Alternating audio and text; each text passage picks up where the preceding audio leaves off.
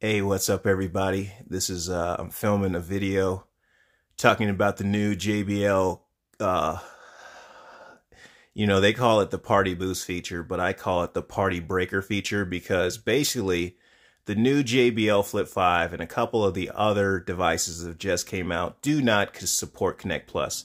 So as you can see, I've got multiple Connect speakers, Connect Plus speakers out the wazoo. But it's not going to do me a whole lot of good with JBL doing this new Party Boost feature, which is just basically the Party Breaker feature.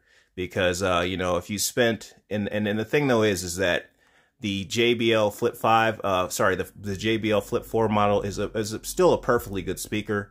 The reason why I have so many of these speakers is because I bought a lot of these speakers on sale, or even some have been refurbished or used, but these are excellent speakers. But, JBL coming out with this whole Party Boost feature, which is actually a Party Breaker. So it's just like JBL Party Breaker, kind of like Killer Instinct, where they have the combo breaker where they'll break enough parties. So the only way I really feel like we can combat this, us JBL fans, is basically doing like a JBL flash mob.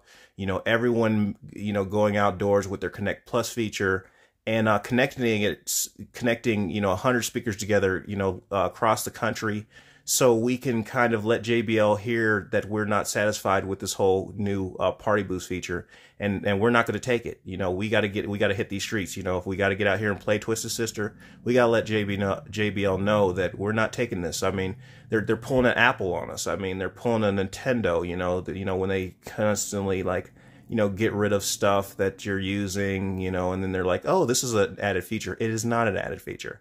So let me know what you guys think in the comment section. Peace out.